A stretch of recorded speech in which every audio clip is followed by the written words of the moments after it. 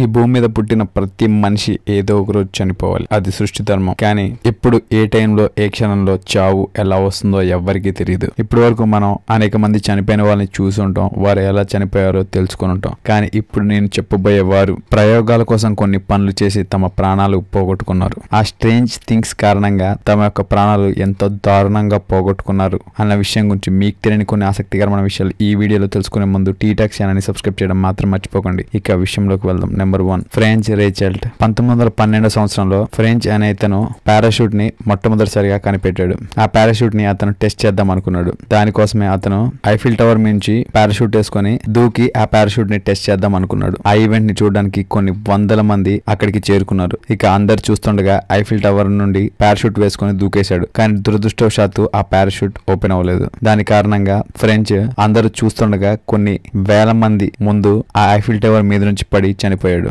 Number 2, ఇసాడోరా Duncan. 1920 సంవత్సరంలో France యొక్క ఒక డాన్సర్ ఇసాడోరా చనిపోయింది. అది ఎలా అంటే, ఆమె ఒకరోజు కార్ లో డ్రైవింగ్ చేస్తూ వెళ్తుంది. ఆమె మెడకు చుట్టూరు ఒక పెద్ద స్కార్ఫ్ ని కట్టుకుంది. ఆమె డ్రైవింగ్ చేస్తుండగా ఆ పెద్ద స్కార్ఫ్ ఎగిరి ఆ కార్ యొక్క టైర్ కి చుట్టుకుంది. దాని కారణంగా ఆ స్కార్ఫ్ కార్ టైర్ కి చుట్టుకొని ఆమె మెడ చుట్టూరు మిగతా స్కార్ఫ్ చుట్టుకున్నందున మెడలో ఉన్న ఎముకలన్నీ విరిగిపోయాయి. దాని కారణంగా ఆమె చనిపోయింది. Number 3, డెబ్బీ mills. డెబ్బీ యొక్క వయసు 99 సంవత్సరాలు. ఇక ఆమె 100వ సంవత్సరంలోకి అడుగు పెట్టినప్పుడు ఆమె ఫ్యామిలీ మెంబర్స్ మొత్తం హ్యాపీగా ఆమె బర్త్డే ఈవెంట్ చేసి ఒక కేక్ ని బుక్ చేశారు.